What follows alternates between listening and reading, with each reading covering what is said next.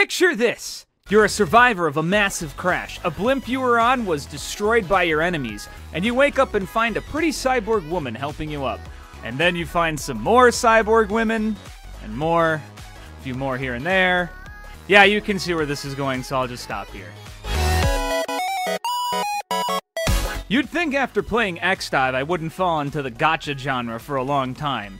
But as it turns out, sometimes there are games that can just be, dare I say, fun.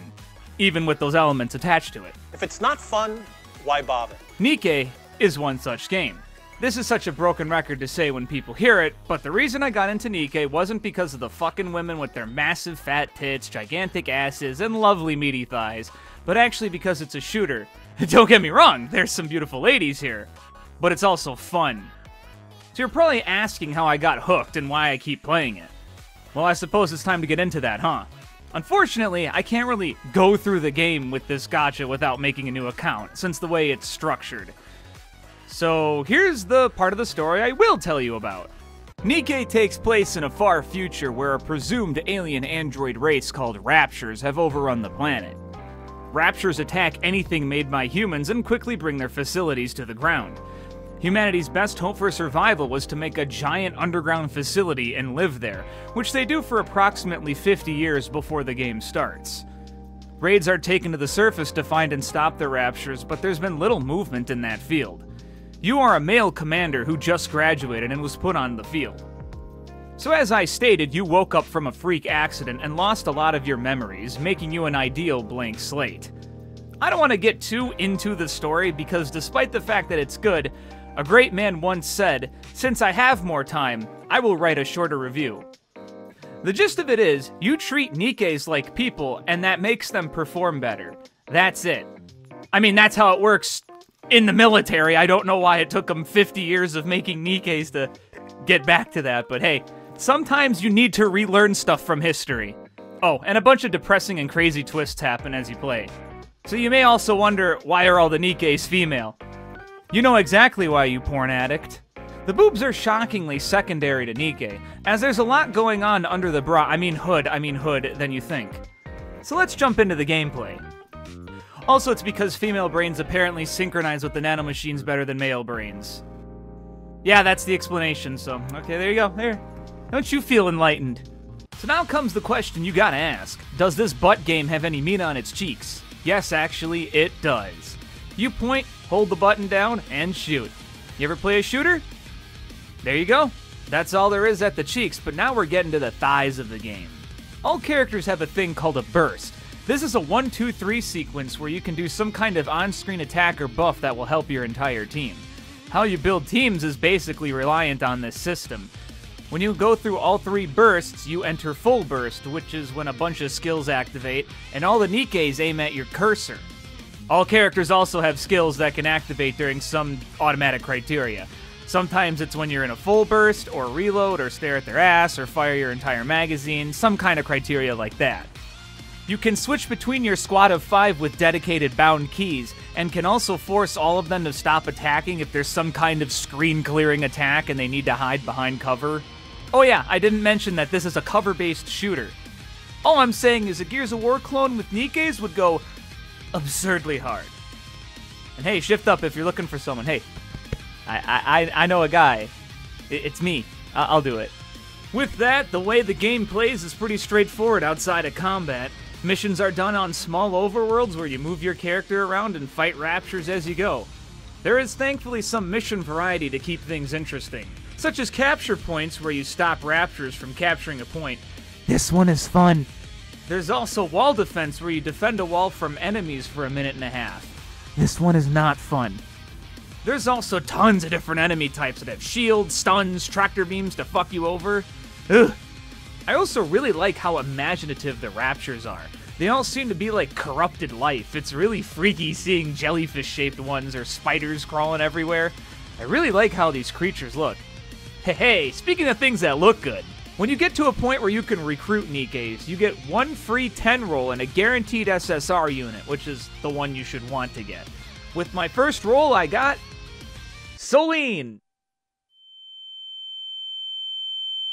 Anyway, the next roll, I got one of the best characters in the game, Scarlet. Then other crazy units like Snow White, Haran, Dorothy, and Pepper. Yeah, this game spoiled me. Big time. For context, normally banners have a rate of 4% to get any SSR unit. 10 SSR units into my game, and 4 of them were Pilgrims. Pilgrims are insanely hard to get. I mean, literally a 0.0625% chance every roll. And somehow, I got 4 of them! Now I get what you're thinking. Okay, you're a lucky bitch. Aren't you cool? Yeah, I know I am. I know I'm cool. It's not like you don't have a good amount of ways to get new characters for free. You can get them from friends on a social banner, and after 40 rolls you can set up a wish list to guarantee 15 units you'd want to get from the 3 major companies. By the way, there's 3 major companies that make Nikkes: Nissalis, Elysian, and Tetra. Pilgrims are their own special category. If you're also insane, don't worry, there's a paid banner. I don't know how the paid banner works because I'm not a whale. That's because I'm Captain Ahab! So I hunt these whales down with my insane luck. What are they gonna do? Spend more money? Hey, speaking of characters, maybe I should talk about them. I have some favorites, so I'll highlight them for you. Pepper is a sweet nurse character who really goes over and under to make sure a patient recovers properly. She's also a shotgun user, has a very bubbly and happy personality, and a dump truck ass with meaty thighs. But outside of that, she's one of the better healers in the game. I think the 3rd best. For those of you that know me, you'll know that this is the 2nd nurse robot character named after some kind of spice I like. Because I also like Cinnamon from Mega Man X. Which isn't a lot, but it's weird that it happened twice, right? Centi is another favorite of mine who is a tall Scandinavian girlfriend. No, seriously, she's massive. She's probably the tallest Nikke in the whole game. Centi has a fun ability where she has tons of shields generated to protect you, which makes her a wonderful defense unit. Now, Pepper gets my heart pounding and Centi starts getting me to breathe heavily. Luckily, I do have a character that makes me go. My favorite in the entire game is Scarlet. She has a sword, is a nomad, drinks a lot, and makes farms. What is she? Did you say a Ronin? No, that is stupid. She's a Wisconsinite. That's right, Scarlet is a true-blooded Wisconsinite, just like me. But in all seriousness, Scarlet is a fun character, and I love how she is. Her only big flaw is her reload time is massive, and she's reloading a sword. Other than that, Scarlet is an angel. Also, character squads do a thing that I drool over, which is that they all follow motifs. For instance, the Infinity Rail squad are all named after fuel types. Diesel should be obvious, but Solene is part of gasoline, and Brit is part of hybrid. Talentum is named after world currencies, with rupee, dollar, and yen. My favorite team is Team Matisse, which is named after mathematicians Laplace, Drake, and Maxwell. They also have another motif, which is that each member has a primary color for their design, blue, red, and yellow respectively. I love this kind of shit, and it adds so much character to this game. There's one thing I'll give Nikke, is that I know how basically everything works. There's a nice gradual flow of unlocking stuff, and you're not bombarded with shit constantly. So I appreciate Nikke not being stupid and throwing everything at you. Hey, speaking of that, let me throw everything at you. So with side stuff in the underground facility called the Ark, there's a lot to do here. Tribe Tower lets you climb up and fight for rewards, including the reward to get an item called a mold that lets you get a specific SSR character from a specific manufacturer. Arena, you sit and watch teams beat each other up. Not much to say here, it's just watching a fight. Interception, you refight bosses for really good gear. And Simulation Room, you hit buttons to increase your power and get sick rewards, but it's solely dependent on being more engaging if you want to do hard mode or not. Lost Sector is my favorite because it's not a daily, yet it's a map with puzzles on it alongside fighting raptures. Also, the music here rules. Hey, to continue the trend with music, let's talk about the Outpost. This is a small hub world where you can build many buildings to help keep the Nikkes entertained and happy. You can also see them over on the map either defending the base or walking around on their days off. There's also unique character interactions you can view here, and they're usually hilarious. You get to see how certain Nikkes react with others, with brand new ones being made constantly. It's fun to see Nikkes you wouldn't expect interacting with each other with all their quirks in check. There are two shops in Nikke, one that houses the in-game currency shop and the other that has the whale currency. The in-game currency one houses the pity system and other currencies you don't need to pay for. So you can easily get either a spare body to enhance the Nikkes you have, or another chance to get an SSR character via the molds. Like the characters themselves being live 2D rigs glued together, bosses are built very similarly. However, they decided to go all out with it. These bosses are super segmented and have tons of moving parts on them. Not those kind of moving parts, you horny asshole. But they are super well animated, and I get a kick out of it.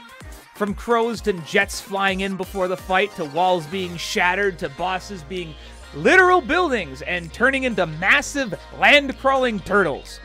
Holy shit, these bosses are so cool. As well, the fights are usually fun too. Bosses have tons of parts on them that you need to shoot down first, like external guns or missile launchers or even just exposed cores. They also have some kind of attack that can involve forcing your entire team to hide behind cover. Honestly, bosses are really fun in this game, and they serve as really good capstones to chapters. So if you're stuck on the campaign, what else is there to do? That's where events come in, which are minisodes that last about 2 to 3 weeks. So how do these events work? That's the semi-disappointing part. These events don't really bring anything new to the table in terms of gameplay. It's usually just really well-made or written cutscenes, plus your Nikkes randomly fighting raptors. I can't think of a single one besides possibly the current one running right now, Red Ash, that at least has a unique enemy show up. Too bad I can't show you. These events are gone. No footage. Long story short, School of Lock was good, Dazzling Cupid was dumb, and ACPU Freeze was hilarious. I wanted to talk about the Nier event, but I literally started playing the game like a day before it ended. I have nothing to say there. 2B's ass is really big, but that's it. That's it. Oh, before I talk about the ones I can show you, that's the thing that this game has. If an event was really important, or just adorable, they can put it in the archives, and you can complete current events running right now, and use the film reel as reward currencies for looking at the older ones. With that, one of the ones they recently added was Bow Wow Paradise. This is about the dog girl Nikke, Biscuit, trying to collect all the dogs from the Humane Society after the leader of the dogs, Max, instructs all the dogs to freedom. It is a super adorable story, with puppies galore and cute interactions. Overzone is another one that, man, I don't want to talk about it too in depth because it's amazing. It covers wars, you know, along with PTSD, assisted suicide, insanity, guilt, self-destruction. It's really good. Events sometimes can be so large they also feature mini-games. Overzone had a minigame that was a point-and-click adventure, but Red Ash has a Vampire Survivor clone called Memory of Goddess. How do I feel about it?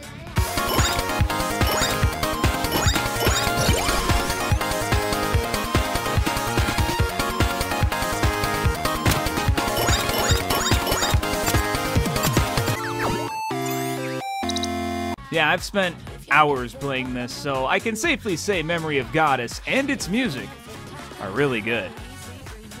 One thing I wish was really good was the dubbing.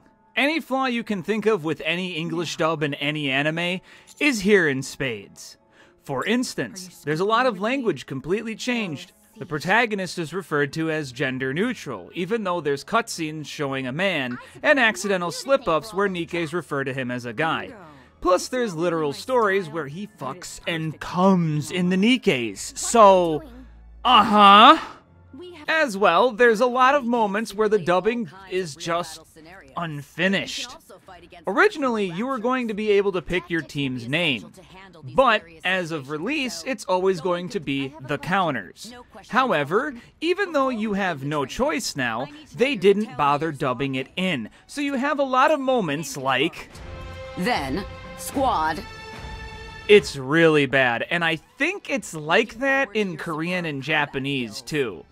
So that's 3 places they need to fix it. If I'm also being honest, there's not really a voice actor or actress I'm super thrilled by. They all seem to be doing alright or given bad directions. Like Lisa Ortiz is in this game, but neither Nikke she voices has a really standout performance. Which is a shame too. She's one of my favorite voice actresses, but her performances aren't as good as something like her Lena Inverse or Deedlit voices. There are some moments with a few Nikkes like Centi, Soda, and Biscuit, but otherwise the acting just feels like, not necessarily soulless, but it's lacking some sort of enthusiasm, or it's a little dissonant with the characters.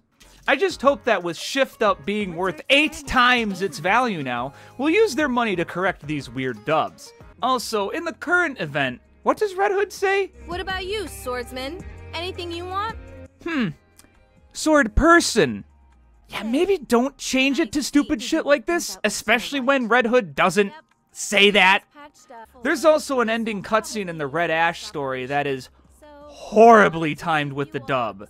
So yeah, they really don't seem to care too much with the English dub for this game. I'm even considering playing it in one of the different languages in the future, but right now, I mean, it could use some work. But hey, you know what is cool? The fact that this game doesn't fucking waste your time. Did you accidentally level up the wrong character when you have a 3-star unit that can go up to level 200? Oh, you poor thing. Well, with 10 gems, you can say, hey, can I have exactly all of that back? And you get it. As you can see with the footage of me resetting Pepper's level and getting Red Hood up to 150 very quickly. Also, look at how fast this is! I'm just holding the button down! I love it. As well, you don't have to level up all your Nikkes, just 5 of them. There's a synchronization device so that all the Nikkes you put in there will be the matching level of the lowest level Nikke in that group of 5. Hey, you know that boss you beat? Fuck it, beat it again. Oh wait, you can just skip it because you already did it. Hey look, you failed the challenge. Well, you can keep trying until you're done, because we're not gonna get rid of the chance to do it. Like, dude, this game's really nice about stuff like this. Oh, also, it's fast to do dailies in this game. Like, really fast. 10 to 20 minutes to get all the necessary things done. But even if you push it all the way and do every single one, even if it's unneeded, it's still under an hour. Almost around 45 minutes. Wow. Someone with little time like me appreciates that. With that, buy my action platformer game. Hey, I gotta put a plug somewhere. One thing that Nikke offers the ability to do is talk to your Nikkes to level them up in a special way. They give you snap conversations, and whether you answer correctly or not, they'll get their attraction levels up. But you'll get more if you're right and you know how to read these women. I know that's already an impossible task in real life, but luckily you get 2 options to choose from in Nikke. As you rank them up higher and higher, you eventually get specialized stories with 5 episodes each for a unique tale with you and the Nikke you're bonding with. Are these stories good? Yeah. There's a few standout ones. So I'll start with my favorite. I'll have timestamps on screen or below in the video player if you wish to skip her story for spoilers. Okay, your time is up. Scarlet. My goodness. I'm really starting with her because her story is what made me really like her. Sure, the game handed her to me and she's one of the best units in the entire game, but this story is where I really started to like her. Scarlet's story starts with her kidnapping you after you spent, I shit you not, a week drinking with her and partying. She kidnaps you because she wants to take you to the surface with her. When there, she teaches you all kinds of farming techniques like gathering manure, getting honey from a hive, tending to the fields, you know, stuff that a Wisconsinite would know. Scarlet reveals that due to her age, memory degradation is entirely possible, so she leaves farms to keep the memories alive on the surface. As you finish the farm, you find out from Rappy, Neon, and Anise that they're coming to get you. So Scarlet tells you the best phrase, "It's drinking time!" You get absolutely shit-faced with Scarlet, and both you and her start picking each other's brains for answers. Scarlet tells the commander she loves being with him, but he and her are in completely different worlds, so it's just gonna be hard to stay together. As well, she never wants to go back to the Ark because the planet is so beautiful. When you get absolutely 100% starting to fall asleep and vomit everywhere shit-faced, Scarlet tells you to go to sleep. But what happens is instead you get closer to her. And you just rest your head on her shoulder, and she asks, "Hey, do you have a good time?" You say you love it, and Scarlet asks you to keep that memory alive. Anise, Neon, and Rappy wake you up and Scarlet's gone, with Scarlet leaving behind an absurd amount of surface meat like venison and beef that's hard to get on the Ark. Anise wants to sell it, but you tell her to back off as it's a gift. Rappy then examines you to make sure nothing crazy happened, and you're fine. Except you got a hangover and you gained a few pounds. This story just... fuck. Did it hit so hard. I wanted to stay with my drunk farm nomad GF, man. She was so nice. Scarlet didn't treat you like shit. She taught you how to adapt and survive, and told you how to be self-sufficient. She never once had you in danger. She treated you with kindness. But unfortunately, the tragedy struck that you're in a completely different world from her. You both can't stick together, man. That pulled on my heart really badly. I really loved Scarlet's story. For a porn addict game, this game decided to jerk my heart off, and I was really romanticized by Scarlet in this. And to see it not work, man, it broke my heart. It really did. Now I want to get to another Nikke whose story really got my heart too, Pepper. So let's run the same little buffer here. Timestamps. Okay, we got it. Good. Pepper's story involves you getting injured and having to go to the hospital. While there, Pepper wakes you up and has an odd request for you. A patient in the hospital doesn't want to get surgery unless Pepper gets a boyfriend. So she outright asks the commander if he's willing to do it. Of course I fucking say yes. Why the hell not? The hospital starts to get jealous of you being her boyfriend as word spreads fast. The kid who asked Pepper to get a boyfriend also talks to you, saying she's not optimistic about the surgery with a 5% chance of success, to which you reply by saying 5% is still better than 0. Eventually, you start to recover and the child has surgery. All the while, you talk to Pepper to keep up the charade. However, the child won't wake up from the surgery despite it being a success. You remember that when the child chatted with you that the kid likes citrus Splendimin. If you're wondering, Splendimin is one of those made-up foods that they made up for this time. So you tell Pepper to go on a date with her to get some of it and put it in the kid's room. It works. The girl wakes up and Pepper tells her that you are to thank. Pepper tells the girl the truth, that you're a fake boyfriend. But the girl says, why did it have to be fake if you both like each other? Pepper, after taking care of the child, tries to find you before you check out, and she asks if instead they can be a genuine couple. Of course I said yes. Why the hell not? And it ends with you embracing her. Pepper's story is ultra cute. It shows she's willing to do anything to help a patient. It also turning into a fake boyfriend becoming a real one story is something I'm a huge fan of. It also helps that Pepper is never mean to you, nor is trying to keep you away at times due to it being fake. It's a sweet story. I liked it a lot. That's why I'm talking about it. Pepper is very cute. I think that's all I just need to say about her.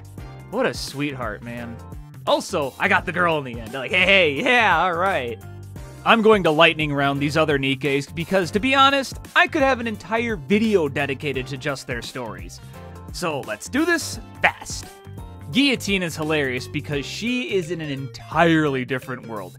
She acts like there's some organization after her called the Big O, though Guillotine sees that ye not guilty after a simulated battle with her.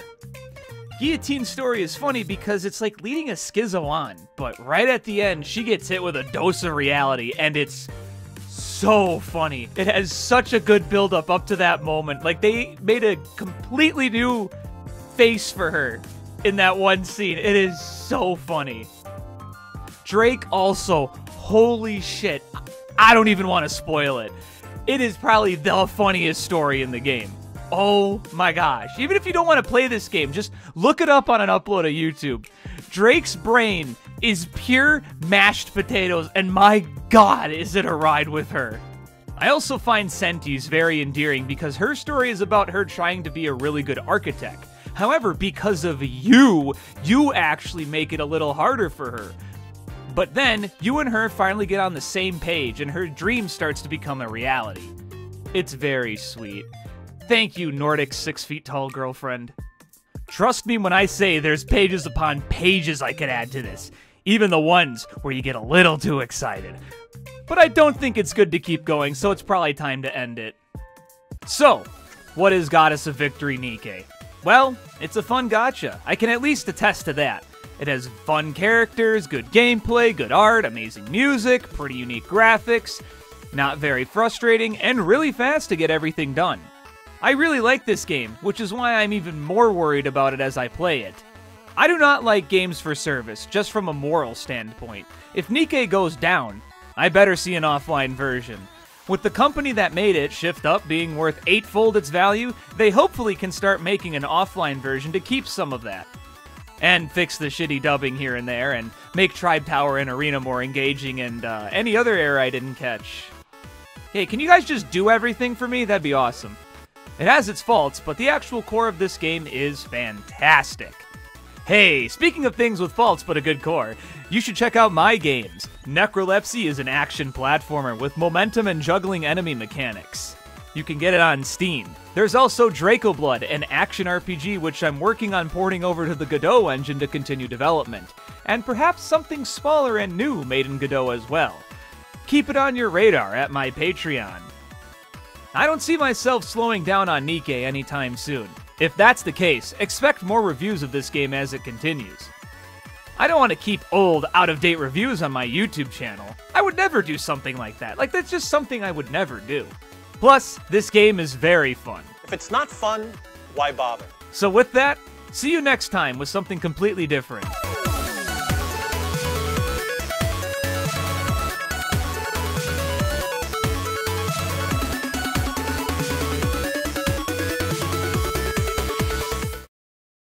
I'm but a lowly shotgun user. I cannot do anything about these. You are such a... Oh, God. Oh my god. Ouch. That was the worst one yet.